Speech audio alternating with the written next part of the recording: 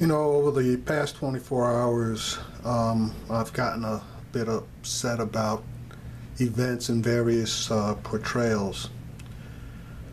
I remember what happened about a month ago in North Charleston, South Carolina, in the words of Dylan Roof. He said he wanted to start a race war, but he didn't succeed then. But now I believe there are a few major organizations that are attempting to do just that. And no, it's not the BLM, Black Lives Matter people. It's not the New Black Panthers. Surprisingly, it's not the KKK or George Duke or the John Burke Society. It's Fox News and, to a lesser extent, CNN. I know some of you laughed when I said that, but I'm going to show you a couple of clips and then I'm going to make my points. The first one is a video that was posted by an insanely angry, violent, racist white guy threatening black people, protesters, whichever you want to choose. Here goes the video. Okay, I want to talk to you about what happened in Harris County, where this black thug went up and just executed a deputy because he was a white deputy, because he was a law enforcement officer. It's going to end, and it's going to end with that. That's not going to happen anymore. That's the end of it. Y'all have pushed us to the limit, and we ain't going to take it no more. There's stuff that us citizens can do, and we're fixing to do them, starting now. That black guy, he pulled the trigger on that cop, but he really ain't the one that actually killed the cop. The one that killed him was these Black Panthers and all these black thugs that comes to your town and marches and hollers oink oink, bang bang, and all that retarded shit. You know, they're the ones that's responsible for it. Them and people like Farrakhan. Wanting 10,000 volunteers to track people down, cops and all that, and kill them. Starting now, we holding these people responsible. Like I said, it stops now. Don't ever let a Black Panther or any black group come to your town and march in that town and get done and be able to get in their vehicle and leave. That's over with. And law enforcement, I'm talking to you now. When we get there, and we're going to be there, step aside. Do not try to stop us, because our fight is not with you, it's for you. Now I'm going to tell you old people, grandmas, grandpas, kids, all of you can get in on this. When there's a Black Panther group going to head to a town and they're going to rally and holler, kill cops, law enforcement, you put it out and you let people know they're coming. And all you older people that wants to get involved, I got something for you. This is called a slingshot. You go to Walmart and you get it. Okay, when these Black Panthers come to your town to start with, they have to drive a vehicle. Well, that's where you start at. You disable them vehicles. You pepper their ass with rocks. You bust the windshields out. You stop them vehicles from running. When them Panthers has to walk and run out of town, they will not come back to your town. You people do that. Me, I will be there. If I have to be there by myself, I will, but I don't think I have to. All you guys like me that's able to stand up and fight, we gonna be there. As long as the law enforcement lets us know they're coming. And we're gonna push them Panthers out of town. Never again will they stand in a street in Texas or anywhere else and holler, kill cops, kill cops. Them son of a bitches, their days are over with. And I'm not just talking today, I'm telling you, I'm gonna be there. And all you other people want to get involved, get that damn slingshot. Nobody's ever went to jail for a slingshot. Y'all get that slingshot, get you some damn rocks, and when they come out in that street, y'all go, we'll give you a few minutes to pepper their ass. You light them up like they got mumps and measles when they go home with all the bumps and knots all over their asses. They won't come back. And what's left of them, myself and some other people will take care of that. because we have had enough. There won't be another killing in Texas. I can promise you that. It might be a killing, but it won't be what you think. There won't be no more cops executed in the state of Texas. And like I said, you law enforcement officers, step the hell aside. Do not get in front of me. Do not try to stop any of us, because we're doing this shit for you and for ourselves. What happened to the law enforcement, and it also happened to us. And we're not going to take it anymore. We're done with it. It ends now, and it ends in the state of Texas, you sons of bitches. You Black Panthers and you thugs, you Black Lives Matter bullshit, you bunch of freaking retards, you better run and you better hide. Because we're looking at videos, we're pulling names and addresses, and we're going to hunt you sons of bitches down. Because we're pissed off. And ain't nobody going to stop us now, you dirty bastard. Last freaking thing some of you son of bitches are here is that noise right there when we come in your goddamn house. Don't ever threaten another cop in Texas. Don't ever threaten another white person. And you black bastards, you goddamn Panthers and shit, try to come to another town and try to march. See what happens to you, because I ain't playing. And I'll tell you something else, I got a bunch of mail from Hempstead, Texas, where you want to rename a street Sandra Bland Street. You know, that ain't happening. You people in Hempstead, don't let them name your street after a freaking thug. We're not going to stoop that low. Sandra Bland had a rap sheet a mile long. She was full of dope, disrespectful embarrassment to her, to Hempstead, Texas, and hung her damn self. Well, let me tell you something. A thug's life don't matter. We don't give a shit about you damn thugs. A black life, a white life, police life, a rebel life, a redneck life, all our lives matter. Every life except for a freaking thug. Your life don't matter. And you sons of bitches, you fixing to find out how it don't matter. Because you done pissed us off, you bunch of bastards. Let's see.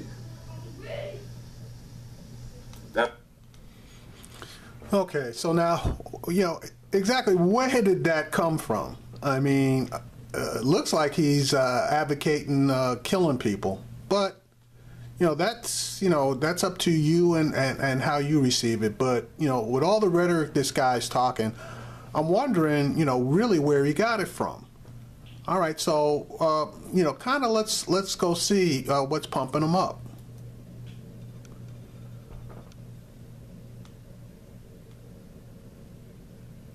Hours after Texas Deputy Darren Goforth was executed in Texas. So what's going on in our country? Joining us right now to react is the Executive Director of Black Sphere, Kevin Jackson. Kevin, your reaction to Friday's events followed by Saturday's events. Well, the Friday events were tragic and certainly a stain on the nation. Saturday is pretty much par for the course these days, Brian. If you recall, they had the same chant a while back when another officer was killed, and then of course we've had the officer that got beat up on camera and they filmed him. So it's the unfortunate thing is this is the Black Lives Matter movement, which can only be described as nonsense, is creating a lot of this type of thing around the country. Sure. And it's going to backfire, quite honestly. Kevin, why has the Black Lives Matter movement not been classified yet as a hate group? I mean, how much more has to go in this direction before someone actually labels it as such? Well, they should do it, but unfortunately it's being financed by the leftist, and ironically it's people that have really no concern at all about black lives, people like George Soros, and of course it's a trickle-down theory on the left with this going forward. But the sad part about it is the impact that it's going to have in the black community, and the fact that it takes away so much thought about what really is the problem in the black community, which is a lack of whole black families. And what it allows people to do is sort of say, hey, let's point the finger at everything but where it really needs to point. If we had more black families whole in the community, we would have a lot less of this. If we had clergy who were willing to support real issues and change in the black community, we'd have a lot less of this. And of course, we've got the Congressional Black Caucus, who actually loves this type of strife. Well, it's very interesting. They interrupt. Okay, so anyway, that was Hasselbeck, Elizabeth Hasselbeck, and it seems like she was trying to push the narrative that the killing of the officer down in Houston was due to Black Lives Matter. Now, the march that they had took place 1,100 miles away from Houston, Texas. And they were marching for a specific reason. The reason they were marching was because of all of the police brutality that was taking place in the city of Minneapolis. Minneapolis has been documented as one of the worst areas as far as police brutality on black people. So they got out there and marched approximately 4 hours. Now, the surprising thing about that particular march was there were also police officers that were marching and chanting the same slogan, but they didn't seem to want to point that particular part of it out. Okay, there are good cops out there. Don't get me wrong. Don't get me wrong. There are good cops out there, and you know those good cops, they can see the bullshit that's going on as well. And there are more good cops out there that kind of want to stand up against it than you might imagine. So for us to say all cops are bad, no, that is absolutely not true. You know, there are a lot of cops that are from just plain decent to pretty good. But the few that are out there are really making it tough on the other police officers. Now, I'm showing you a clip from Megyn Kelly's show where she had the Texas sheriff that was the supervisor for the officer who lost his life.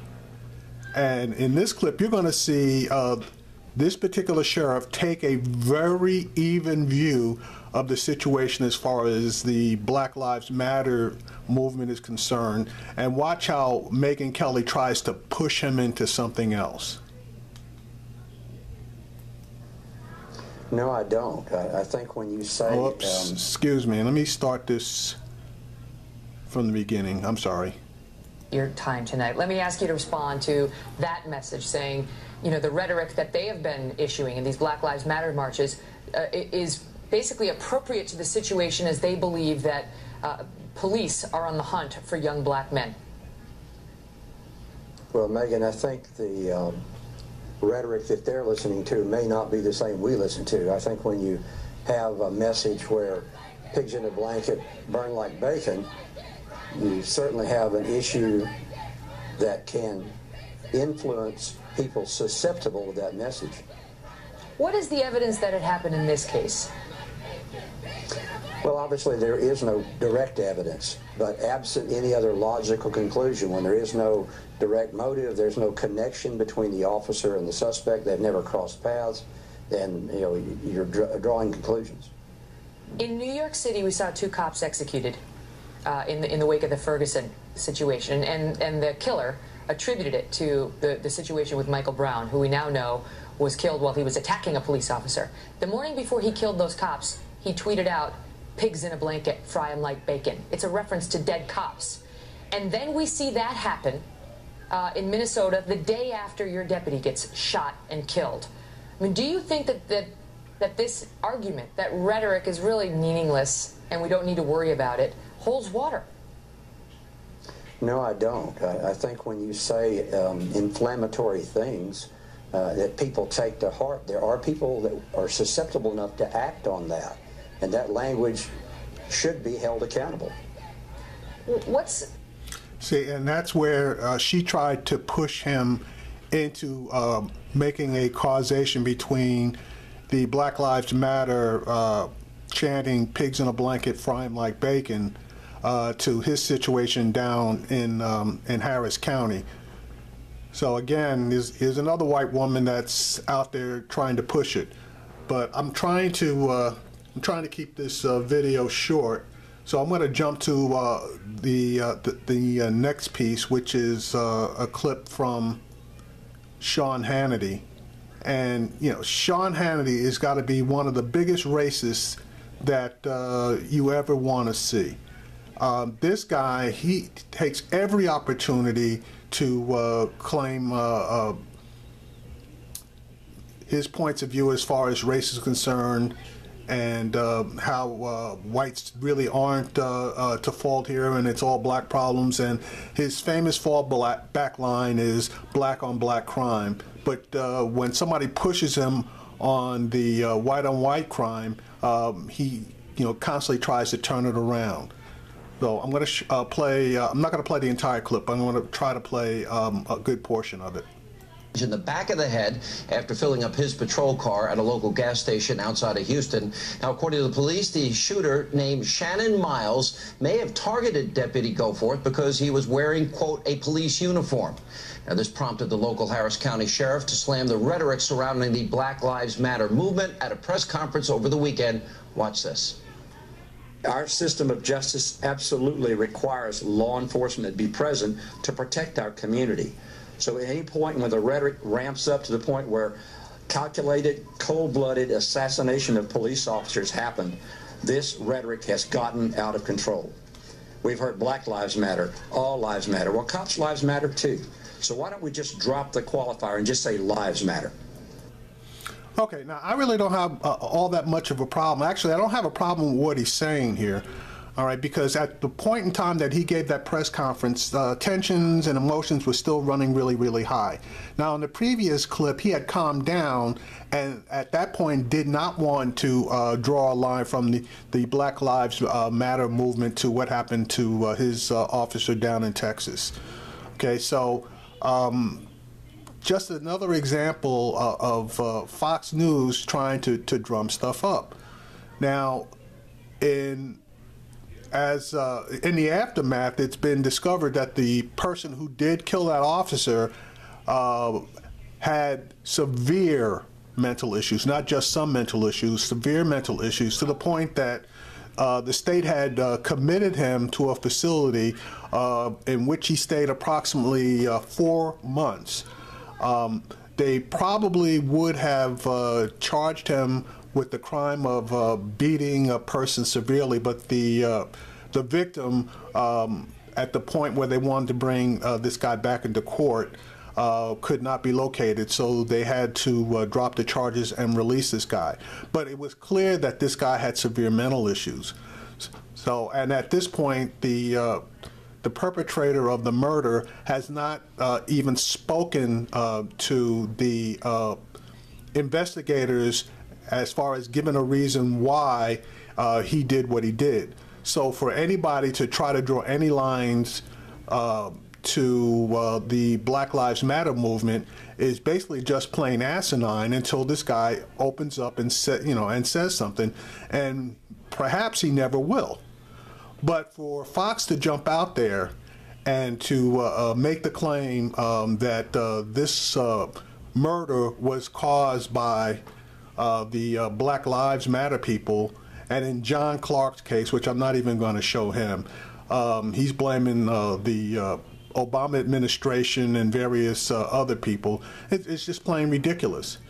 Now, yesterday there was a police officer that was shot in Atlanta, and Fox immediately jumped in there trying to draw another line from the Black Lives Matter movement. As it turned out, the officer was shot, but he was shot because he entered, along with 2 other officers, the wrong home, and the homeowner, not knowing what was going on, pulled his weapon and fired, and at the same time, other officers fired and hit the homeowner. And that attack on police, quote unquote, was debunked this morning when it was revealed exactly the terms. Now they have a new officer being shot and killed in Chicago, and it won't surprise me if they try to draw an analogy to the Black Lives Matter movement. They've been looking for this guy for the better part of 8 hours already. So anyway, that's my take on this. And if you have a different take, be my guest. But in my opinion, Fox is trying to fan the flames, and they're the ones that are trying to advocate for violence and start a